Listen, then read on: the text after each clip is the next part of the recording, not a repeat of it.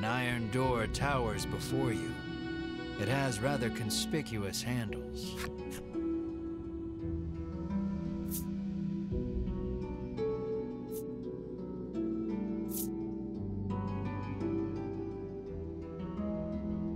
Berwin pushes the massive handles against the door with all his might. It moves not an inch. Berwin gives the door a roundhouse kick out of pure frustration. As his foot connects, the door trundles to the side. So it was one of those sliding contraptions.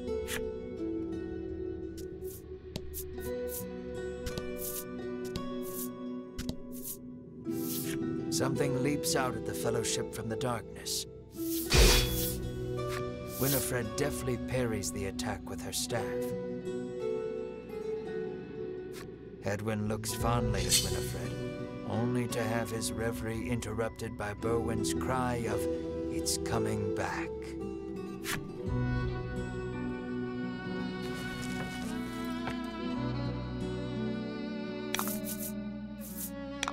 Rout the enemy.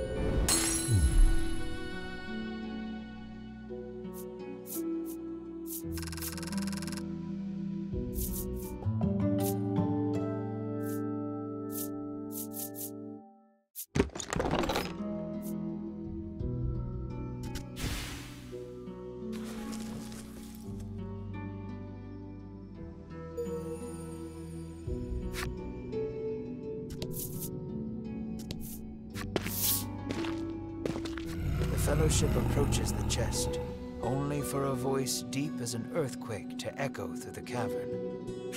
"You shall not have it," a voice growls. The Fellowship warily eyes their surroundings as several somethings leap out of the shadows.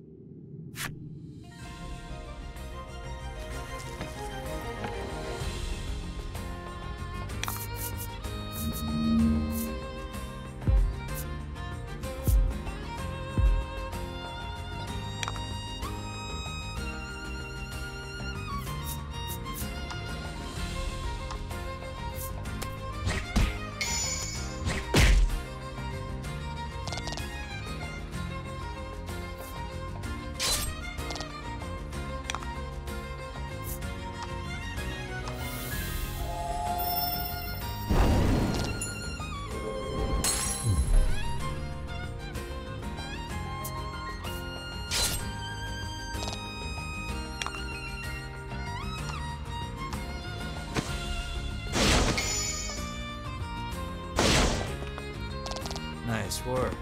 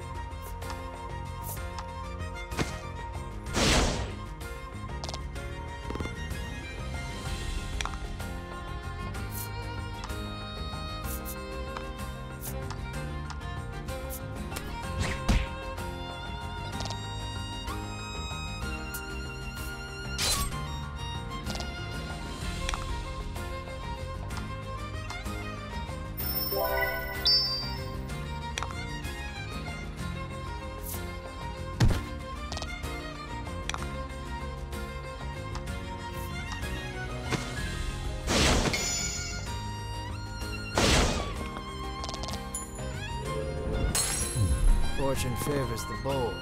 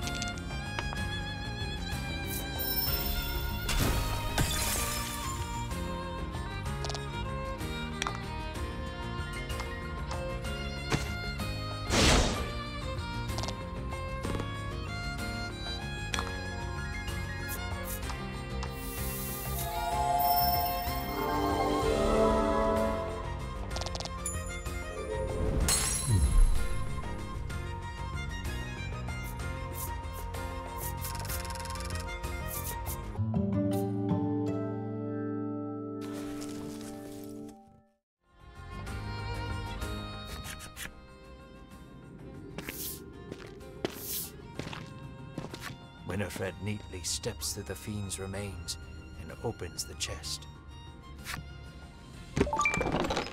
Inside is what appears for all the world to be an ordinary medicine bottle.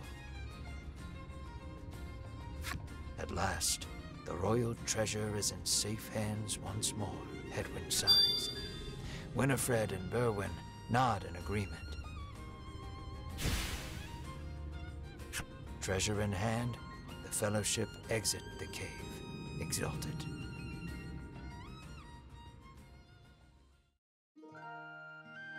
In time, the Fellowship find themselves before the Queen once more. They offer her the retrieved treasure. As reward for the arduous task of returning our prized possession, I bid you name anything you desire, she proclaims.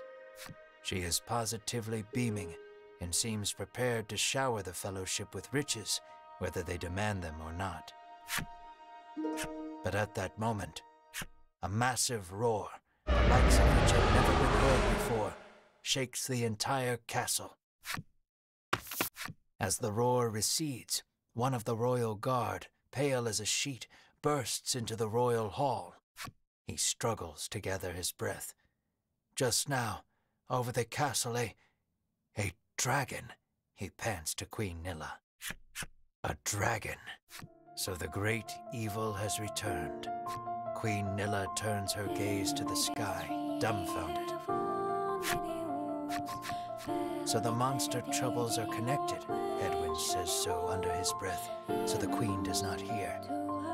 A profound silence settles over the royal hall. The Fellowship stand tall, unflinching, as though they know what must be done in the face of such a crisis.